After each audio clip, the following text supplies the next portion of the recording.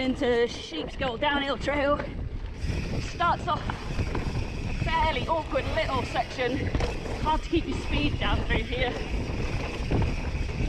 Quite rough and rooty. Got to really try and pick your line and stay smooth to carry any speed at all.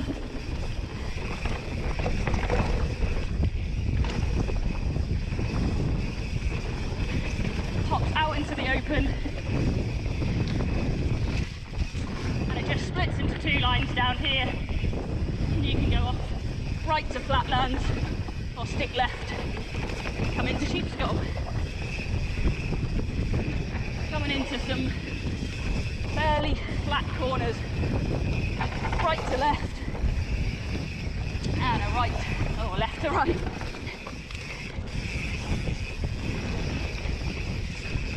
Got enough support on the berms to hold you in there to carry your speed before we get down into these bowls. A couple of little jumps from one side to the other. Lots of flat turns on this trail. And then into everybody's favourite part, the roots. And drops onto the fire road. And we do it straight across down into the second part. Fairly fast down to here.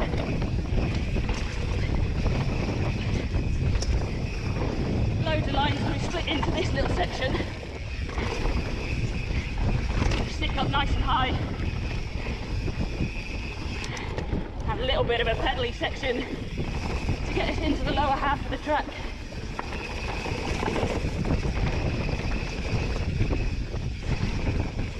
Multiple lines into this part, into a massive puddle. I'm going to avoid. And this leads us in to a couple of little doubles.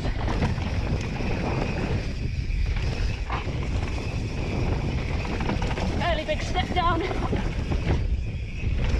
Tight left-hander. Two man-made drops. Tiny little rock garden. Our last right to left before we pop out into the finish line.